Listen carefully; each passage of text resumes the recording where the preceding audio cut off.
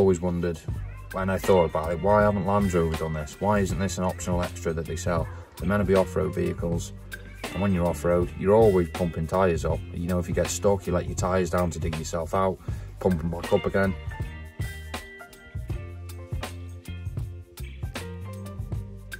Right, welcome back to the channel and a new video.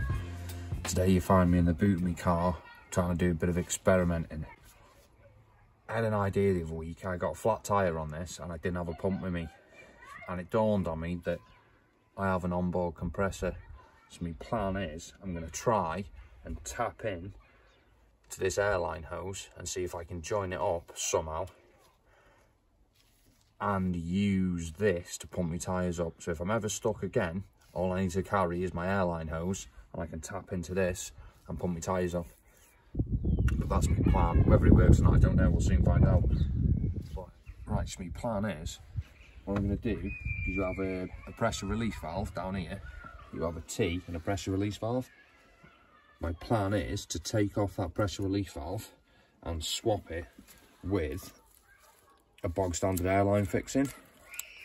And then I'll be able to tap into it there without doing any damage and hook up an airline to it and use that to blow up my tyres.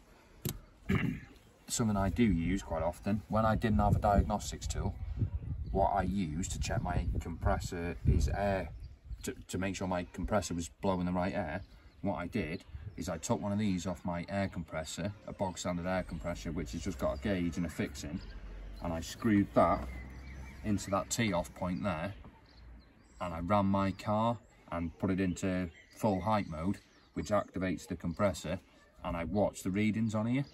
So if you haven't got a tool like I have now, where you can plug in and check what she's doing, just a little neat idea that you can just unplug that there and put one of these in, and then you've got your reading there so you can see what's happening. Right, let's make a start anyway. Baby, you give me ice and fire. You're giving me wind and rain. And now, because that's perfect, I like to there, what I'm going to do is I'm going to put another airline thing on that. So basically, when it's not in use, what I can do is just plug that back in there, and then she's back to how she should be. But if I do need to, what I can do then is just unplug that, plug in an airline to it, and away she goes. That's my little plan.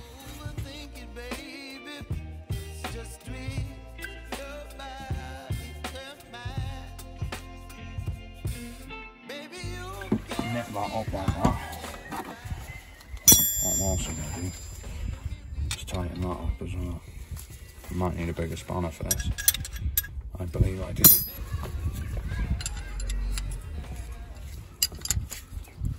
So what I can do now is put my airline on there, tighten that up.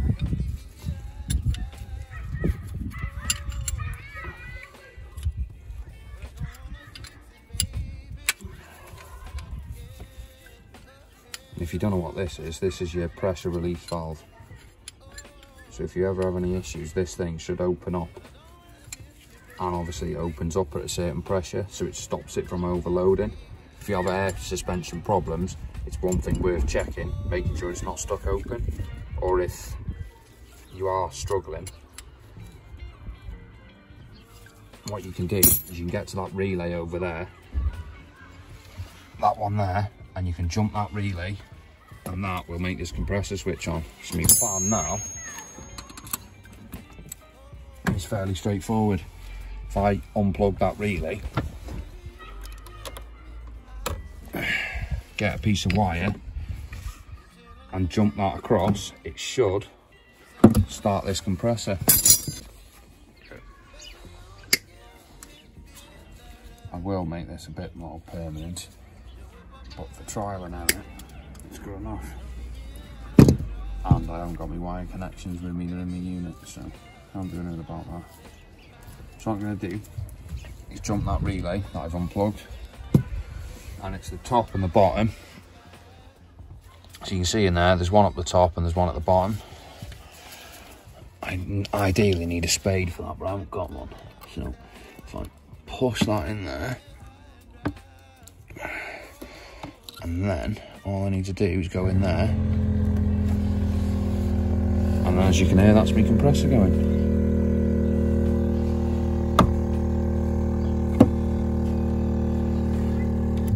But what I want to do is just double check it's not leaking. And there she is, a nice little pop. So now, what I want to do is get my airline.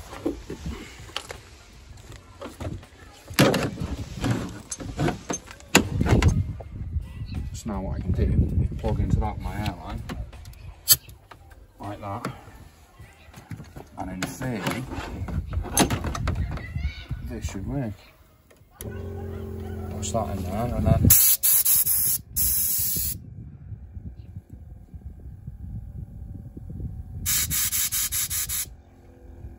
so there we go.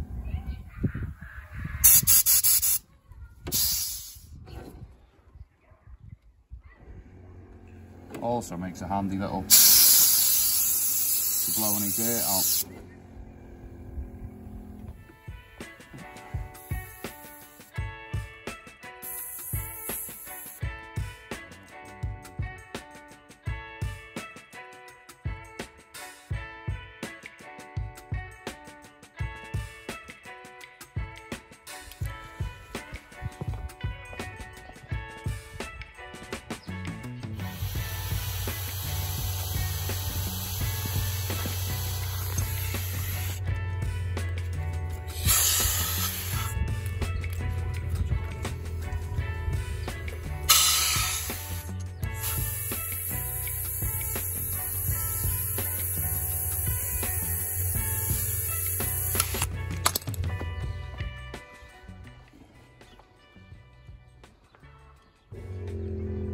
Look, much better.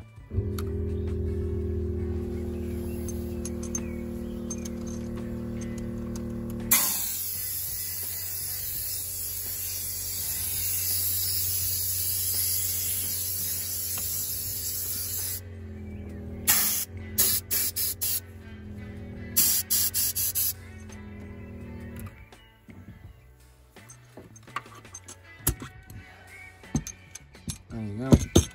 So that's it tapped in now. I need a new one of these. It's no good this is just a cheap one. So it's letting the air go by, but it works. Proves the point. Everything's working as I thought it would. Quite simple as well actually. Now that's back on there. Put my relay back in.